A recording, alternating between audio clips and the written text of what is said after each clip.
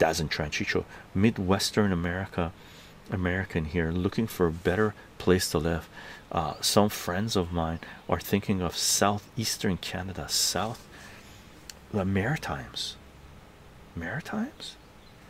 Eastern Canada. Have you spent time there, and would you recommend that area? Obviously going to research way more, but wanted to get your take.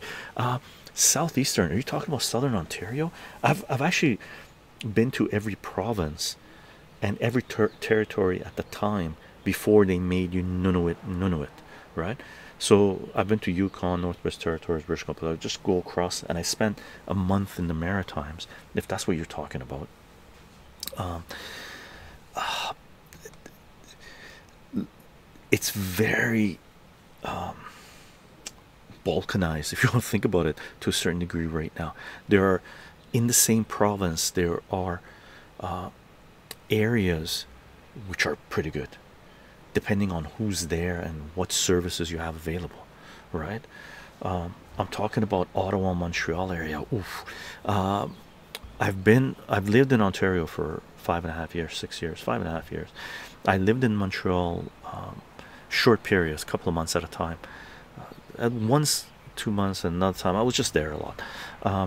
One time I lived there in Montreal for 2.5 months, 3 months or something. Love it. But there's serious in Ottawa. I wouldn't go to Ottawa. I did work in Ottawa. I spent some nights there doing some work and stuff like that. Ottawa has a bad effing vibe.